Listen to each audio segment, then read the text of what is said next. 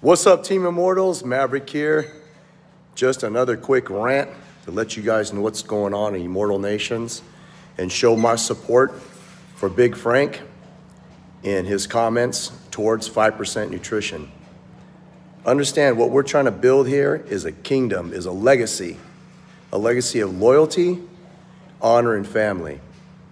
And when you become with Team Immortals, understand that we got your back to the fullest. Having a family member in your life, they're gonna make mistakes. There's trials and tribulations in life.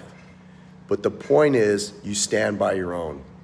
And I stand by Big Frank and the words that he has said. So understand, being immortal is more than just, reaching goals. It's about family, loyalty, and honor, and standing behind those that we love and respect. All right?